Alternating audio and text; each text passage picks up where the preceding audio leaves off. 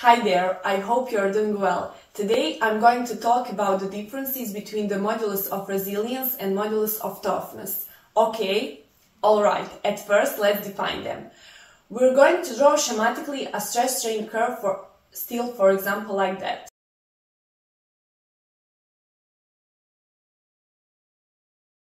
I'm not going to make the things complicated here. I'm defining only 2 points. Yield point first, and second, the rupture point of a material.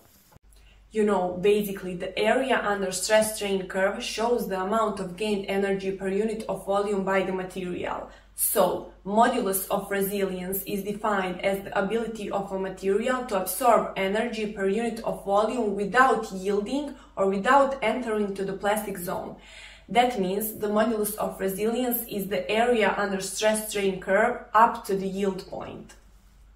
However, modulus of toughness is defined as the ability of a material to absorb energy per unit of volume up to the rupture point. It means the whole area under stress-strain curve is the modulus of toughness.